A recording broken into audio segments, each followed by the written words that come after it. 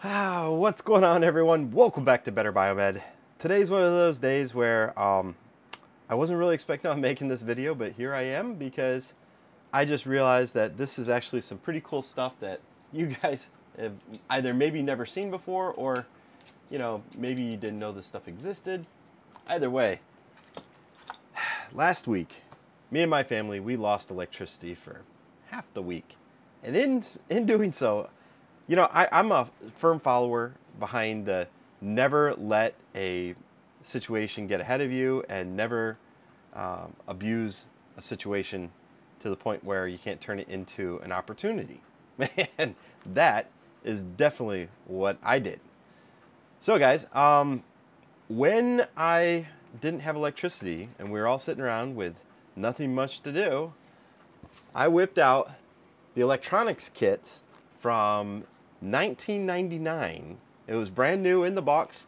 You guys, if you see my video where I went through the cool electronics store, I believe it was video number 3 where I'm touring the store.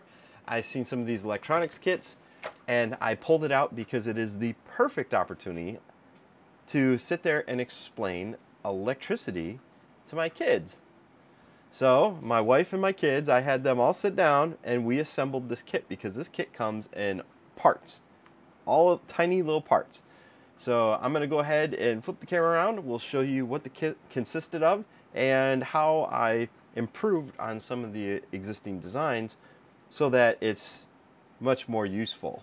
All right, let's do this.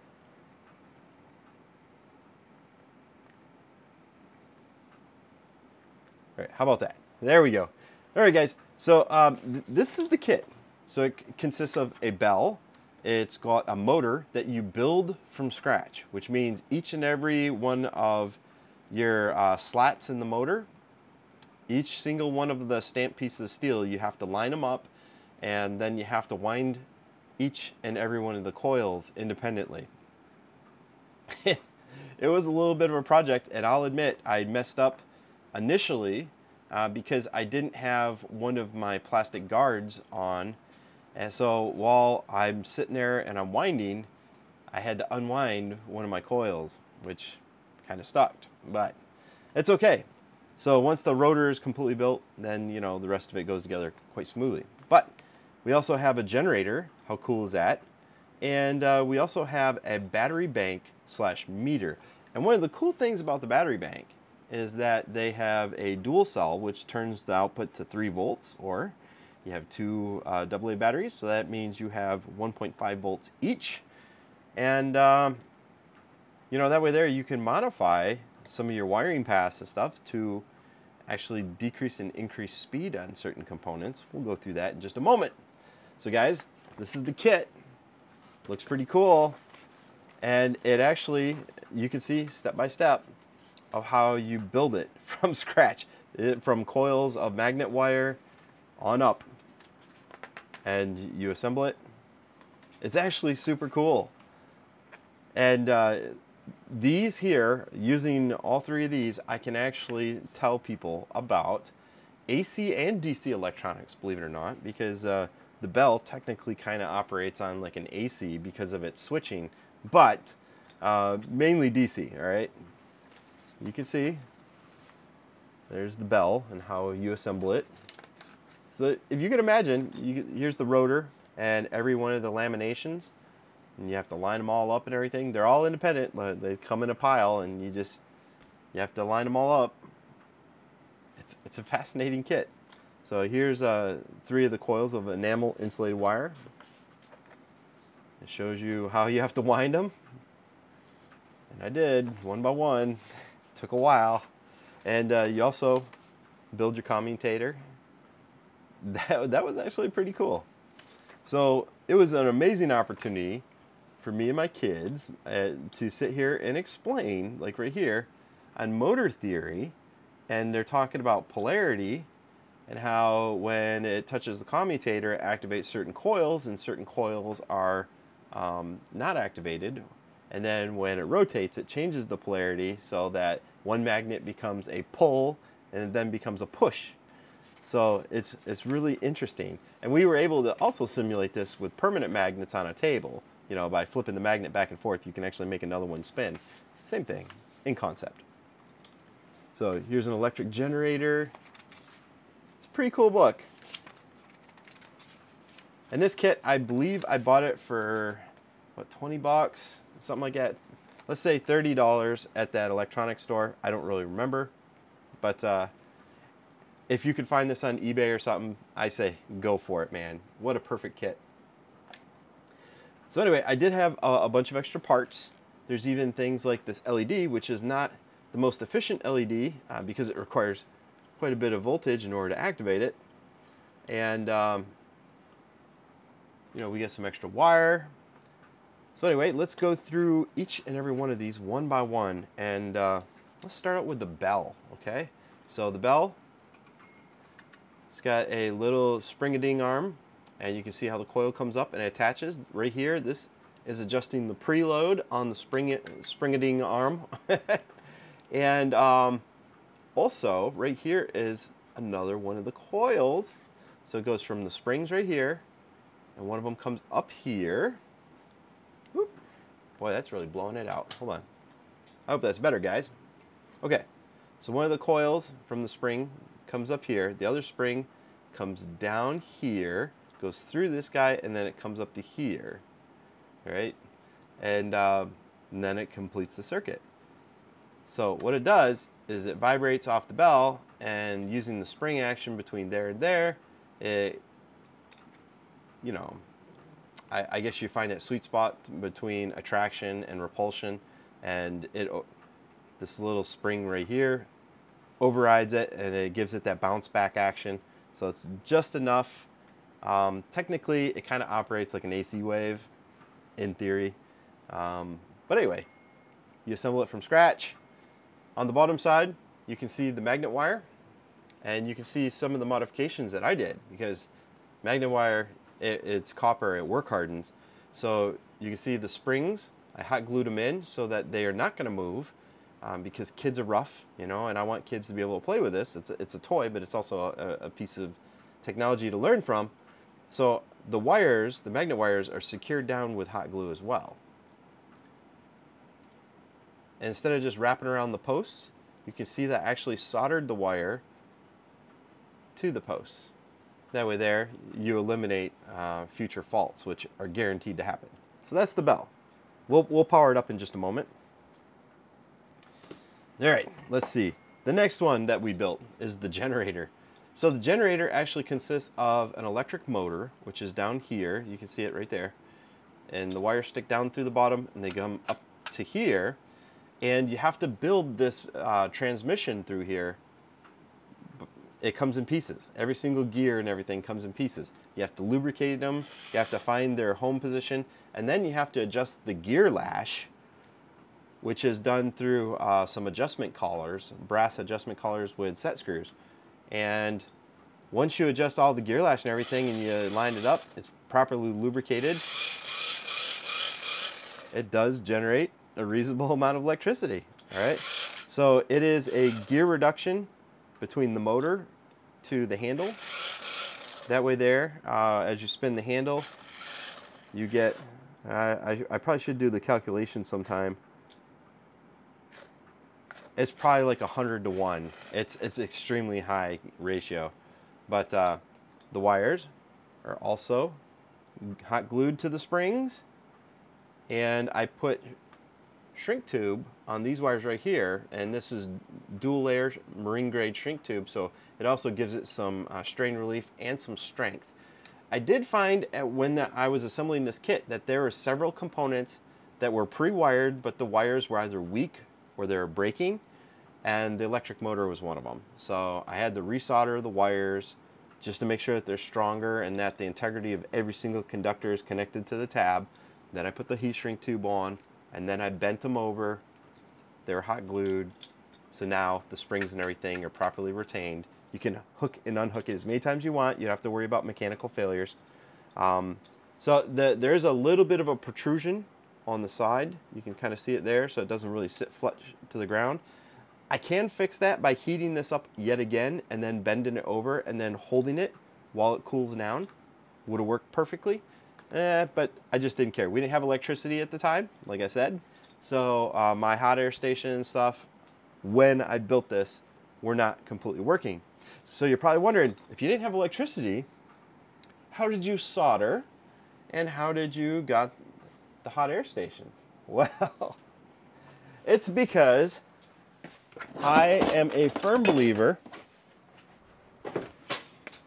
in some of these Milwaukee tools. You see, I have a hot air gun here, battery powered, and I have a soldering iron here, battery powered. That's how I did it. Pretty easy, guys. And of course, I always keep my batteries charged and ready to rock and roll. You never know what's going to happen. So there's the generator. That's the second component. And I do not have the handle tightened down. It's kind of driving me crazy at the moment. Let's go ahead and do that right now.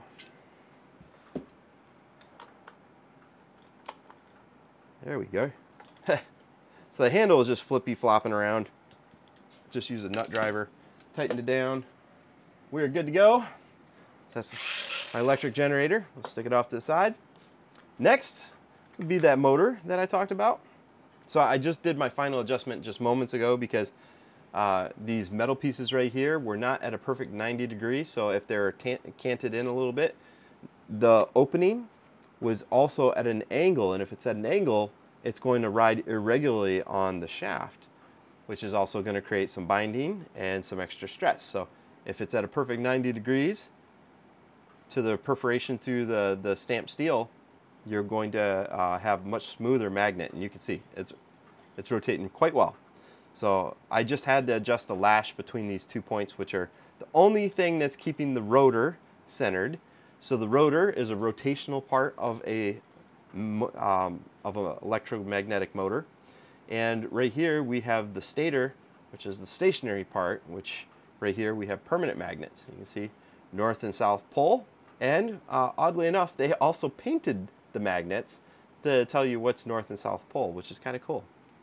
There's a couple accessories that can go on this. You can see the color wheel here, and that's the one I'm leaving on it because it's the easiest one to show people that there's movement. You see that? And if you spin it fast enough, the colors blend in and they turn into another color if it's spinning fast enough. Optical illusion. This one here, you can see, I also went through and I glued down all the magnet wire and I resecured the points down here. I do believe when I soldered these points right here, it loosened up the plastic. So you can see that I had to shoot some hot glue over those fasteners so that they wouldn't come loose. And also because this is an old, like 20-some-year-old toy, right here on the edges, the cardboard was maybe due to humidity or whatnot. You can see it a little bit right here. It wasn't sitting exactly flush. So what I had to do is I put weight on it and I held it down, and then I hot glued it so that it would hold it and keep it from extending itself. Because anything that's a little bit proud of the surface, it's going to get damaged. And I want it to last. You know, this is something that I'll probably donate to a school or something in the future. So that's the motor, hand wound. Every single one of the laminations was put in place by me. And you know, I adjusted the commutator and you know, the brushes right here, which are just pieces of brass. You can see them. I had to adjust all that by hand. There you go. So that's the electric motor and the power meter. Now the power meter, it did have a broken connection right here at a resistor. So they put a load resistor in here because a meter is just a coil, and if you don't limit the amount of current that goes into it, it will just frickin' fry the coil on the other side. It will become the resistor. So there is a resistor that's here and it was broken. I had to resolder that. You can see how I put hot glue there. I put hot glue here all around the readout display. The springs, they're fastened down. All the wires and everything, they're all hot glued down properly so that they can't move, and all the springs.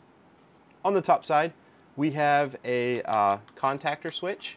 It's a momentary switch.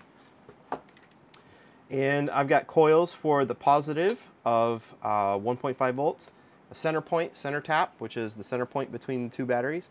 And then I have the negative terminal for the end of the other battery, which technically turns this into either a 3-volt configuration or 1.5 volts. So I could have two 1.5 volt things running at the same time, or I can turn up the juice and be dangerous and run at 3 volts total. You can see right here are the spring-loaded terminals for the indicated momentary switch. So we can wire that up. And up here are the meter connection points. And I have 2 Duracell batteries in here. They will not stay in there. I do not trust Duracell batteries anymore because they leak. So I'll tell you what, let's go ahead and let's set it up. Let's show you guys how it runs.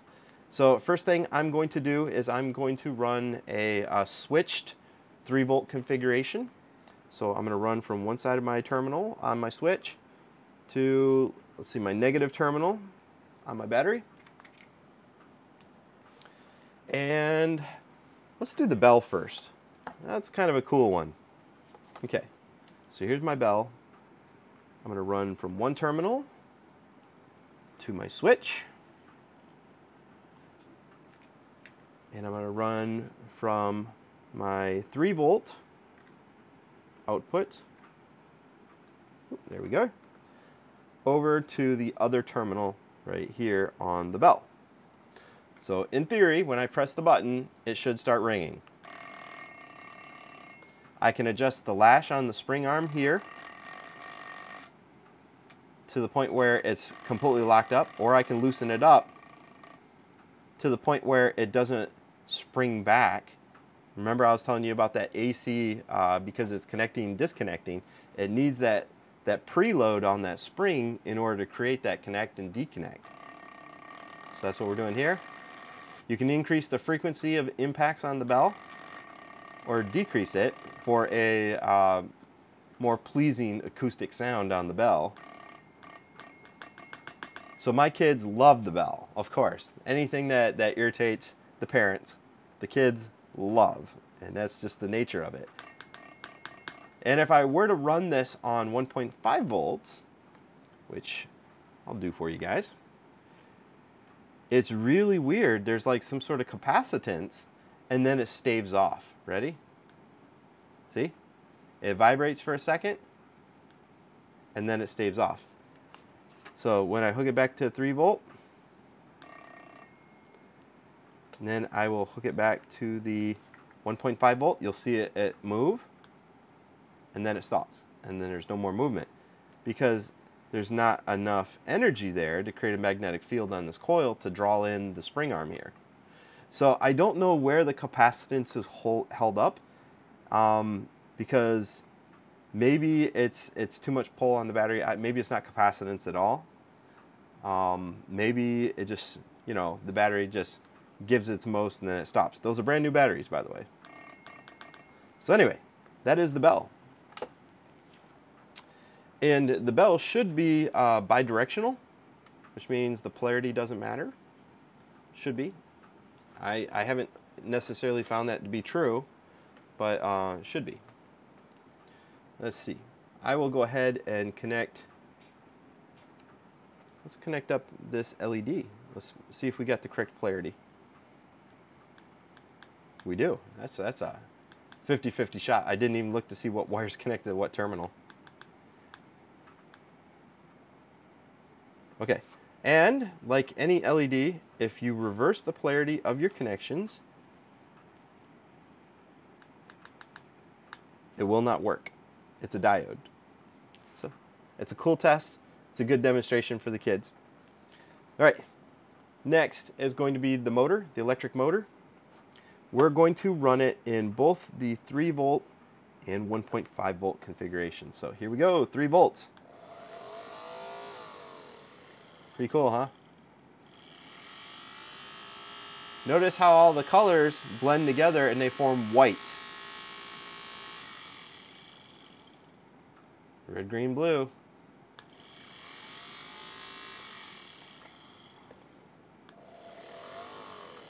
Runs pretty good. All right, so that's a 3-volt configuration. Let's tune it down. We're using only one of the battery cells now. 1.5 volt configuration. Theoretically, it should be about half the speed. I suppose with this disc, we could test that with a tachometer. But theoretically, it's half of the speed. So anyway, there's that guy. And it works quite well. There's also a propeller, which is slotted, and I suppose it's supposed to spin fast enough that it will fly off. I don't know. Let's see if we can get it to fly off. It just loosely fits on there, okay? And let's see. Polarity does matter because we don't want to have reverse polarity and have the propeller forcing itself down on the shaft. Yeah, so that's reverse polarity right there. Here. Let's run it at 3 volts. Come on.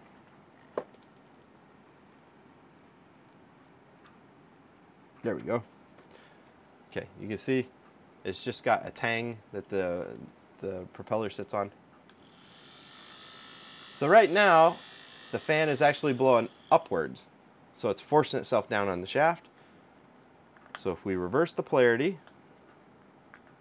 which means we reverse the wires, so the positive is now on this side, negative's on that side. Now it should spin the correct direction, which should be clockwise. See that? And the propeller should want to take off. I don't know.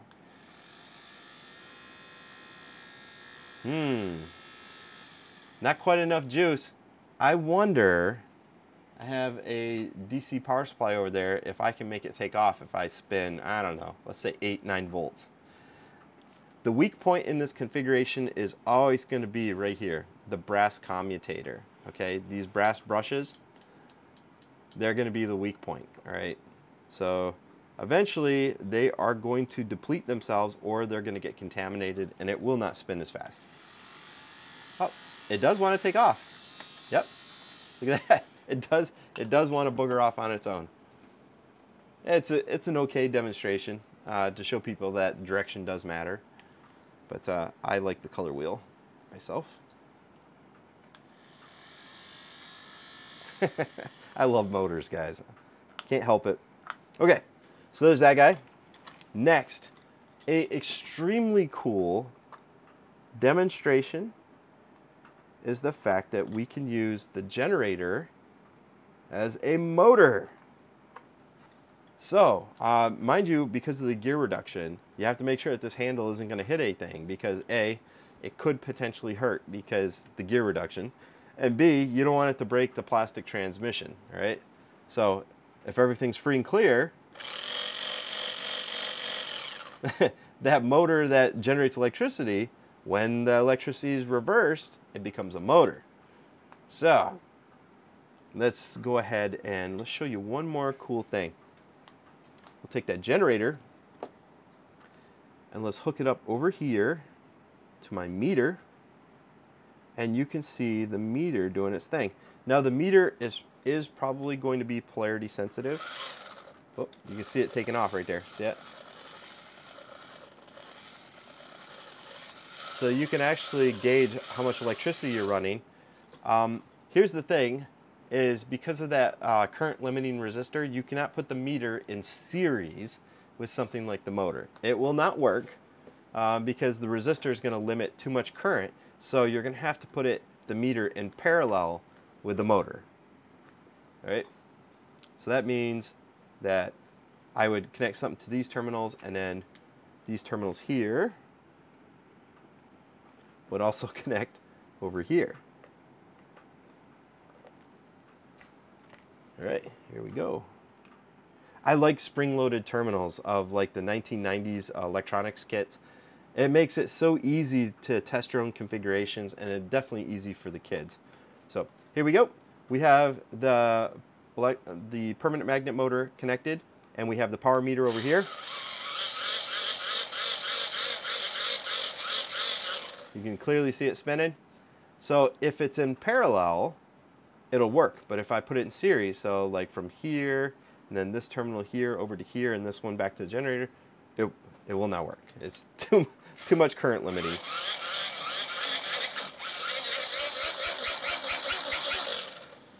I can get it spinning pretty good. So there you go. And I don't know if I can generate enough electricity to do the bell. That's a challenge, because the bell is just power hungry in order to create that field on that coil. Let's see if we can do it.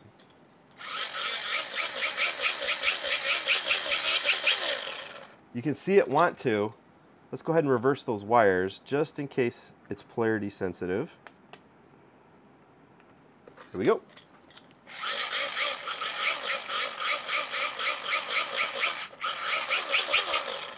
So there's nothing to build up and keep a constant charge. It needs constant charge because it develops like a harmonic, and it uses that the preload on that spring. So because I can't crank at a constant level, you're always going to have that problem. Now what I could do is inline put a capacitor, and it will start ringing. It needs a very constant charge in order to develop a harmonic, because if I'm increasing and decreasing the resistance, or decreasing the amount of voltage because I'm spinning it faster and slower, then what's going to happen is it's not going to develop a harmonic. It's going to be like, oh, I need to speed up. Oh, I need to slow down.